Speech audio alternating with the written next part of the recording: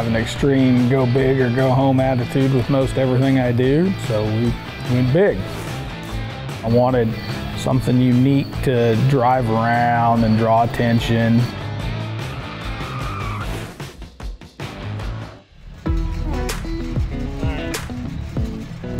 Tow trucks are known as hooks, tow truck drivers are known as hookers, and that's the theme I went with. My business slogan is the biggest hook around, because my business, I've got the largest tow truck in the area. Big hookers, just something I built out of a bunch of stuff I had laying around to drive around and have fun with. The build process started with just an idea.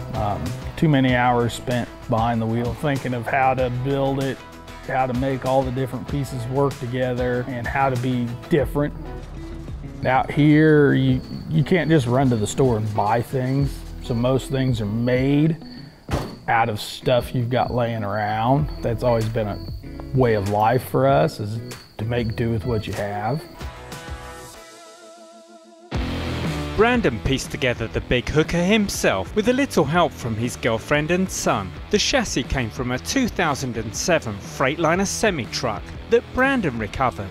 The huge Detroit diesel V8 is from his first ever heavy wrecker, and the truck's body is made from 2 old wheat trucks owned by his grandfather. But the engine's very unique. They have a very unique sound.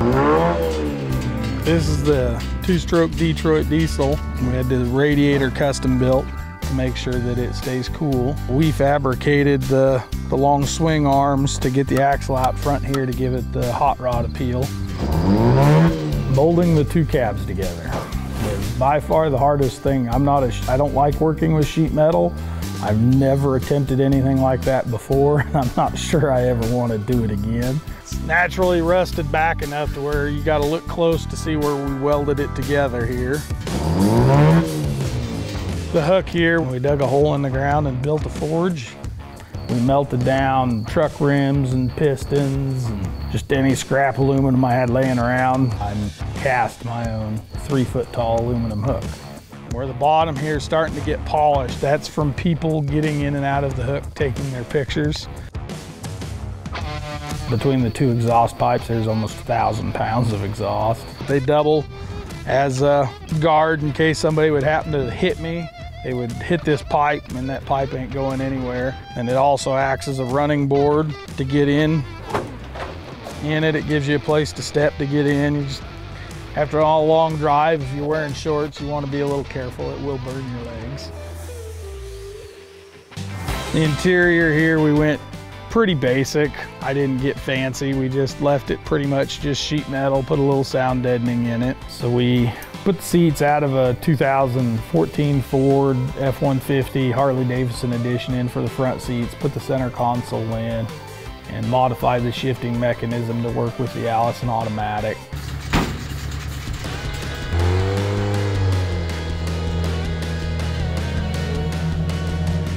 Well, the funnest part is driving.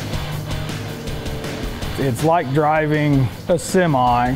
The steering is very unique on it, so you gotta kind of just guide it down the road, and it's very responsive. You've kind of gotta be comfortable with it to drive it. It's got a lot of acceleration. It gets up and goes. It does some pretty crazy burnouts. We go through about 8 sets of tires a year with it. I didn't really realize how well it would smoke them huge tires.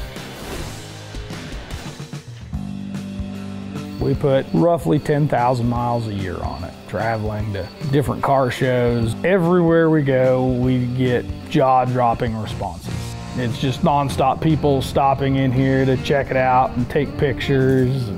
My daughter is infatuated with it. She wants me to escort her through the parade for homecoming and stuff with it. She's already got plans to take it when I die.